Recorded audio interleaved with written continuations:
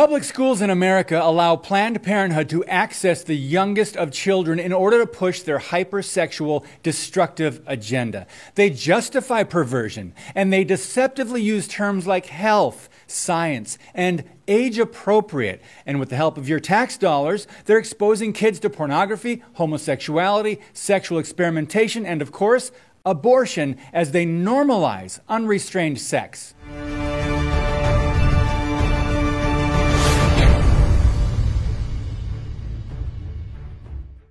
It's no surprise public school children are getting hooked on sex. Following the same business model as drug dealers, Planned Parenthood's goal is to make sex addicts. With the help of Hollywood, pop culture, music, and the education system, this godless worldview has already led to tragically high numbers of abortions among teenage girls and young women. And what if sex between boys and girls doesn't lead to pregnancies? Planned Parenthood also makes money offering testing services for sexually transmitted diseases. They've got all the bases covered. First, they introduce obscene sex ed materials encouraging risky sexual behavior in young people through our schools. Then they might even pass out condoms and talk about safe sex, but never abstinence or purity, God forbid. Planned Parenthood purposely and maliciously exposes children to things they are not mature enough to comprehend, things in generations past that were only discussed at home with parents. Did you really know what Planned Parenthood is selling as normal, natural, and healthy? We're talking about sexual content depicting people in various sexual positions along with images of male and female body parts. Also, masturbation and anal sex. The producer of the 2012 American Life League report, Michael Highborn, sums it up this way. If a dirty old man showed these things to a 10-year-old kid in a park, he'd be arrested. But when Planned Parenthood shows them to kids in a classroom, it gets government money. It's hard to believe American parents are on board with this, so I can only assume they don't know about it. A book already promoted in many schools by Planned Parenthood discusses sexual intercourse, experimentation, homosexuality, and pornography. Guess what the book is called?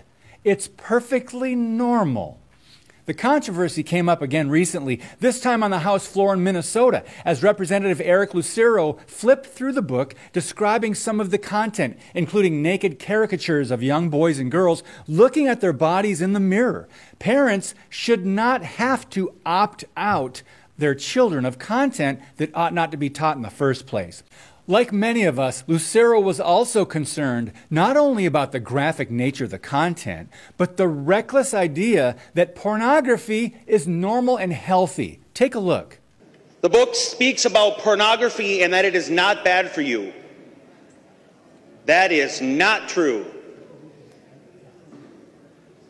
Psychology demonstrates that exposure to pornographic material has a detrimental impact, especially in the minds of young people who can't comprehend the material. Parents and grandparents, our culture has been hijacked by radicals. Open war is upon us, and the children are the targets.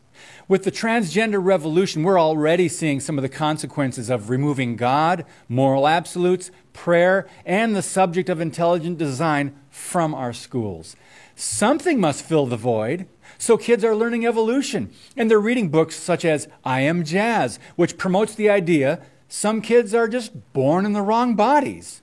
Just last week, in another sign of the times, a bill in Ohio had to be introduced in an attempt to stop drag queen shows at schools and public libraries.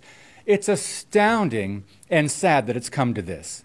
As Planned Parenthood and big abortion business proudly promotes its dangerous, depraved sexual agenda, they know in the long run their business will reap the benefits.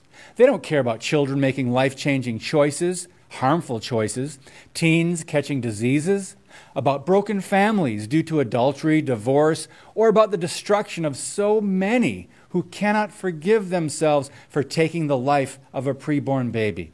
Let's review. Check out this quick clip from the American Life League video. This is what Planned Parenthood is all about.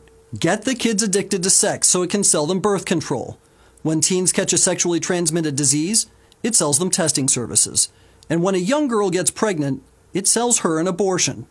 This isn't education, it's indoctrination intended to drum up Planned Parenthood's abortion business. Only God can heal this land, but it's clear over half of the country's abandoned him and rejected the truth.